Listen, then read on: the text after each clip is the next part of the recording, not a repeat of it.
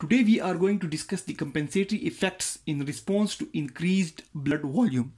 Now, if the amount of blood in the body is increased or the volume of blood in the body is increased by injecting more blood or more volume or more fluid in the circulatory system, then how the body will compensate this increased volume, or what will be the compensatory effects in response to increased blood volume.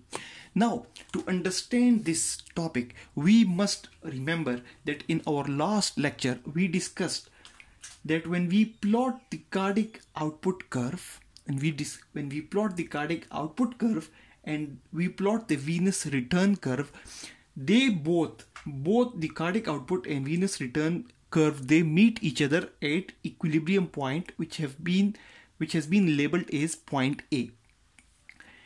Here we see that we have the cardiac output and venous return on the y-axis, cardiac output and venous return, and we have the right atrial pressure on the x-axis.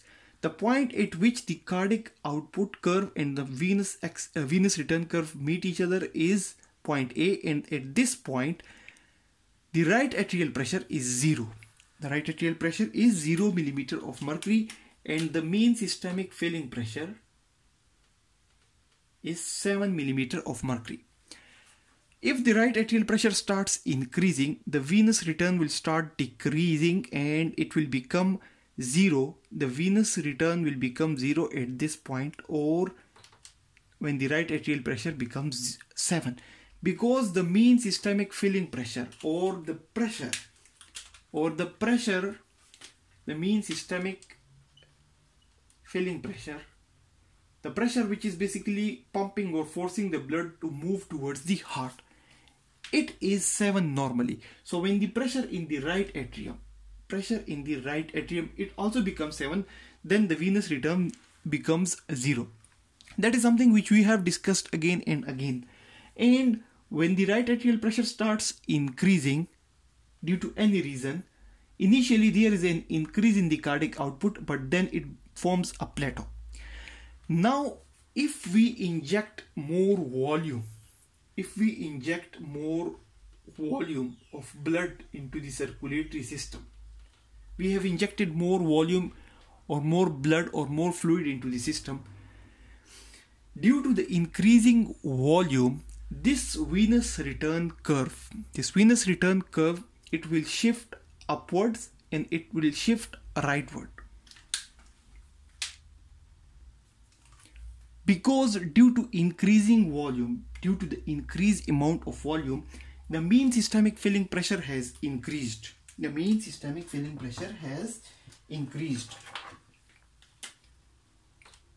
Because this pressure shows the filling of the circulatory system. Now, due to increased volume of blood, the vessels, the veins also gets distended, and resistance in the veins, it drops. So due to drop in the resistance and due to increase in the venous, the mean systemic filling pressure, the venous return curve, this blue curve, it has been shown with this black curve now. It has moved upward and it has moved rightward, and this curve, this new venous return curve, it has a mean systemic filling pressure of 16 now. For example, it may be 17 or 18 or anything, but the mean systemic filling pressure has increased. The pressure which is basically forcing the blood or helping the blood or moving the blood towards the right atrium. And the cardiac output curve and the venous return curve now meet each other at this level. Now at this level, the cardiac output and the venous return is very much high. This is the level of cardiac output and venous return at point B. Initially they were meeting each other at this point. This point was for the normal human beings, and this point is after injecting extra volume of blood in the human body.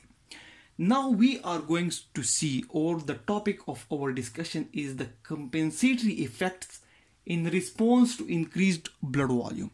Now what the body will be doing to bring this point back to the point A, because this is the normal equilibrium point.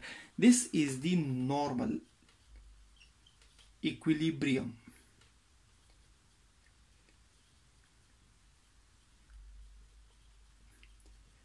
Now how the body is going to bring this back towards the normal equilibrium point from the mean systemic filling pressure of 16 to the normal mean systemic filling pressure of 7, and from the cardiac output and venous return of more than 10 liters per minute to cardiac output and venous return of around 5 liters per minute, which is normal, and from the right atrial pressure of this level to the right atrial pressure of this normal 0 level.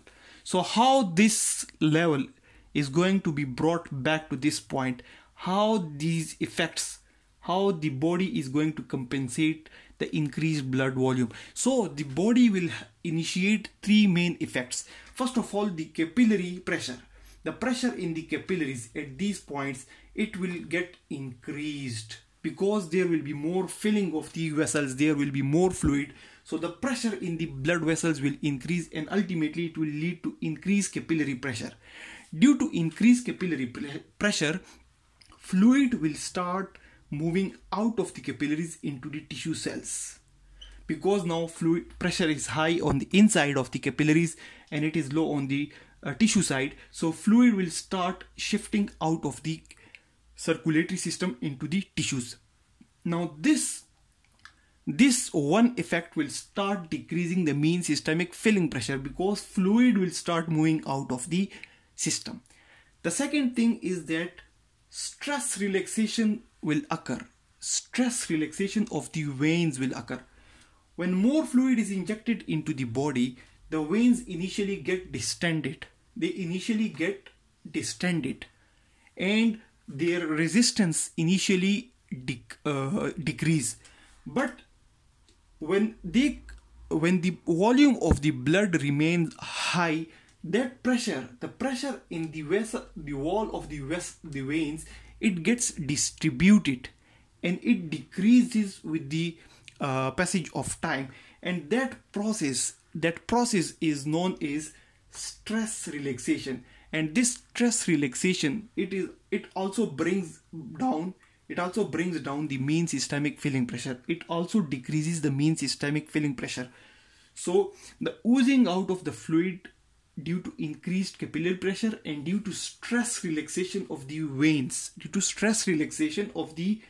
or relaxation of the veins, the mean systemic filling pressure starts coming down towards this normal point again. And finally, the autoregulatory increase in the peripheral resistance. Now when there is more fluid coming towards the tissue, when the tissues sense more fluid coming towards them, they start increasing the resistance. They start secreting certain substances which will constrict the arterioles, so that the amount of fluid coming out of the system decreases, so that the tissues should not receive extra amount of blood or extra nutrients that is more than their demand. So they start secreting some substances or some autoregulatory systems which will increase the peripheral resistance, because the arterioles, the arteries will get constricted, and due to their constriction, the resistance will increase. The resistance to the blood flow will increase. So when the resistance is increased, the mean systemic filling pressure will fall more.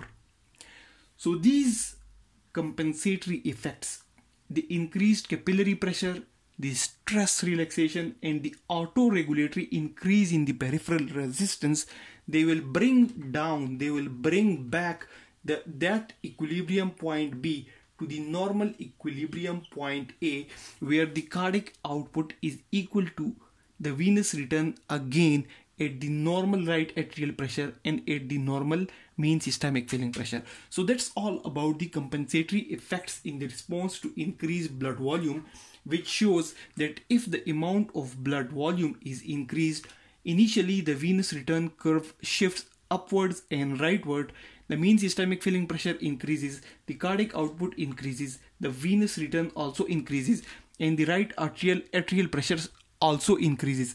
But the body will compensate it by increasing the capillary pressure and moving the fluid out of the system into the tissue, and the veins will have developed stress relaxation, and there will be auto-regulatory increase in the peripheral resistance. There will be constriction of the arterioles, which will increase the resistance. All these three compensatory effects will bring back this increased mean systemic filling pressure towards normal mean systemic filling pressure. It will bring back the high cardiac output towards the normal cardiac output. It will bring back the high venous return towards the normal venous return. It will bring back the high right atrial pressure towards the normal right atrial pressure. Thanks a lot for watching the video.